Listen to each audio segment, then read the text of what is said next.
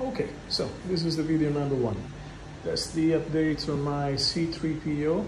Thanks to the files are on Thingiverse from Jesse, and thanks to Jesse, and they're free for download.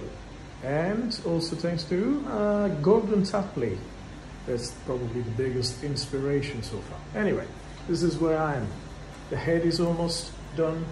Just need to be finalized and smoothed up, and then paint will go on. This is the torso, the upper part, eyes. Okay, guys, all the green parts are printed on resin printers, and this is the bicep parts of it. It will have more sense once it's assembled, of course. And my machines. This is something I call Super Delta. I made it.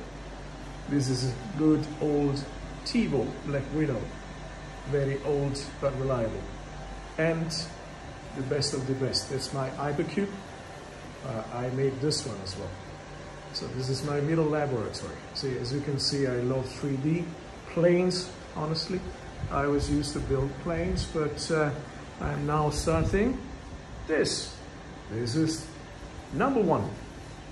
Probably way more videos will follow. Let me know, guys. Of course, this is something new for me, so just let me know your thoughts. Thank you.